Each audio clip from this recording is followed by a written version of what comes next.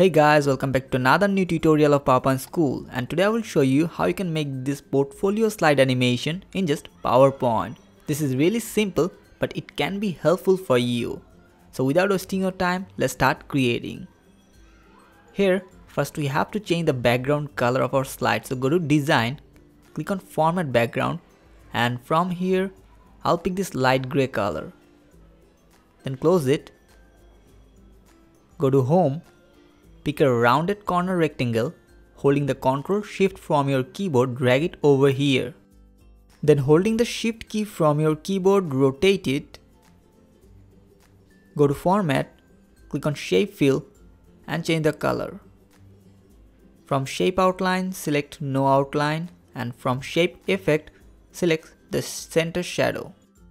After adding the shadow, bring it to here, press Ctrl D to make a duplicate. Place it right beside it and press Ctrl D few times more. Now we have to select only these 4 and press Ctrl D to duplicate, bring them to here, and then select the first one, go to Format, from Shape Fill, change the color. Do the same for this second one, do the same for this third one, and for the last one. Now to add some icons or picture, go to Insert, click on Picture, and from here I'll pick these 5 icons. I have downloaded all the icons from flaticon.com, so I'll give the link in the video description. Here I'm just placing all the icons one by one on these shapes. After that we have to pick a text box, drag it over here. Add some text. I'm typing client, selecting all the text, change the font to Cen MT, increase the font size to 24 point. Make it center, bold, and change the font color to white. Then make a copy of this text box. Selecting all the text, I'm decreasing the font size to 14 point and adding some explanation text. Now place this text box in the middle, holding the Ctrl button, select this 2 and press Ctrl G to group. Place it in the middle of this shape, press Ctrl D to duplicate, place it here and press Ctrl D 2 times more. And now what we need to do, we have to select these elements one by one and press Ctrl G to group. Do the same for this rest of these elements. Here you can see that I'm just selecting the elements of a block and pressing Ctrl G to make them a group. After doing so, let's get back to our previous slide, and from here I'll just copy this upper portion by pressing Ctrl C and paste it here by pressing Ctrl V. Now we have to add the animation. So first go to Animation, click on Animation Pane to look over our animation status. Now to add the first animation, select this element. From Add Animation, select Float In. From Effect Options, select Float Down. Set Start On Click and duration 0.50 second. Now for the second element, from Add Animation, select Float In again. From Effect Options, select Float Down. Set Start After Previous, duration 0.50 second.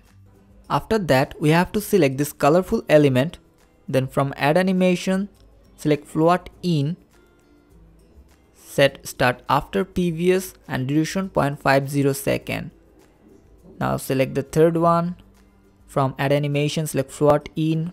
From Effect Options, select Float Down. Set Start After Previous, duration 0.50 second. Select this second colorful element. From Add Animation, select Float In. Set Start After Previous and duration 0.50 second. Here you can see that for the upper element, I'm setting Float In animation, changing the effect to down, setting Start After Previous, duration 0.50 second. And for the lower colorful element, I'm setting the Float In animation, but for this one, I'm not changing the effect, just set Start After Previous and duration 0.50 second. Now for the last upper element, select Float In again, change the effect to down, set Start After Previous, duration 0.50 second. And for this last colorful element, set Float In, set Start After Previous and duration 0.50 second. And here we are done, our animation is ready.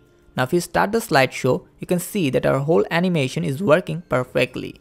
You can download this template for free. I've given the download link in the video description. If you have enjoyed this tutorial, make sure you give a like for this video. If you haven't subscribed our channel yet, make sure you subscribe, share with your friends, and don't forget to click on the bell icon to get time-to-time notifications from this channel. Hope to see you in the next tutorial, and thanks for watching.